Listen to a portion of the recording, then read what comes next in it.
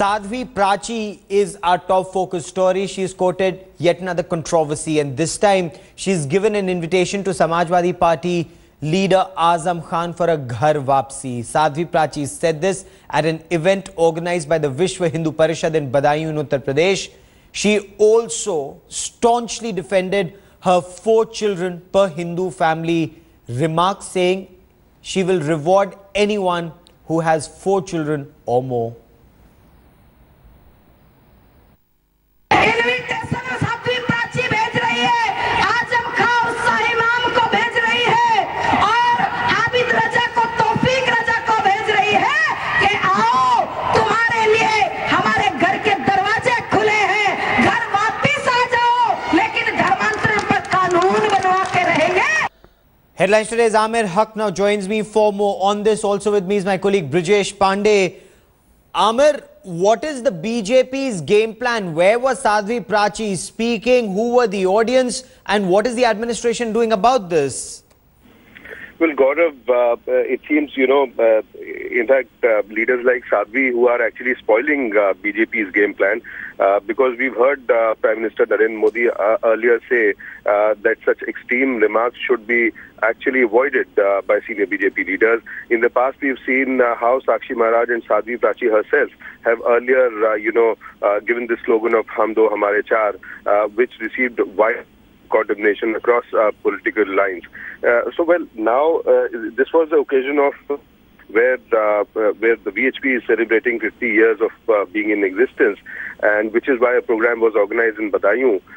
But the kind of comments that Sadhvi Prachi made actually will be again an embarrassment for the BJP top brass, because they've again spoken about this on open forums as well, that leaders from the party should not speak in differing voices.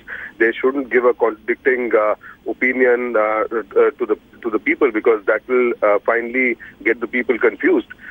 Also, it is about the reputation that Prime Minister Narendra Modi has carried throughout these last 7 to 8 months of being in power.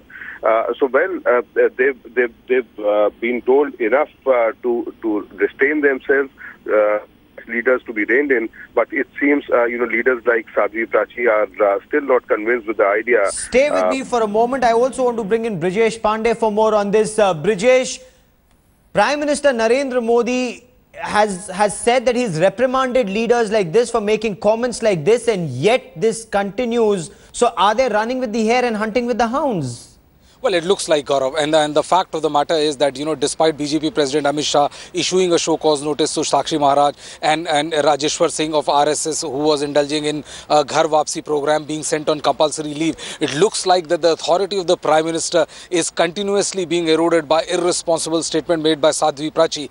The irony of the scenario is that you have a Prime Minister who is insisting on talking only of development, and you have MLAs and MPs and various other functionaries of RSS affiliates and people who are related, attached to BJP, making these kind of controversial comments, thereby completely derailing the whole plank of development which the BJP talks about. It also kind of puts the Prime Minister in an embarrassing situation, because here's one side, you are, whether it's a Delhi Assembly election or any other Assembly election, you are saying that no, we only mean development, but he's not able to put a lid on these kind of controversial statement. And it looks like the irony of the fact is that the whole message, the whole media space is being occupied by these controversial statements rather than the development plan which the Prime Minister is working on. Gaurav?